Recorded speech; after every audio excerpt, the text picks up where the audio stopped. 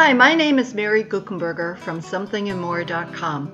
Our website features Central American arts and crafts along with wood carvings, quilts, quilted items, and cards. I found this beautiful Amate paper art in San Pedro, Tlaquepaque, Mexico, and brought my piece home to be framed. Amate bark paper art is an ancient form of folk art in Mexico with a rich past.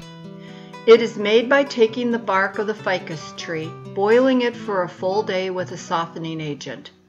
The bark is then cut into strips and flattened with either a volcanic or a granite rock. It's then fashioned into thin sheets or woven into intricate designs. The brown pigment left behind the process of boiling the bark is then used to enhance the piece. In some cases, additional colors are added. The process has ancient roots that date back to pre-Hispanic times in Mexico and has changed very little over time. The paper was used by the Aztecs as gifts for warriors, used in religious ceremonies, or given as gifts to royalty. In pre-Hispanic times, the bark was only collected from the adult branches of the ficus tree.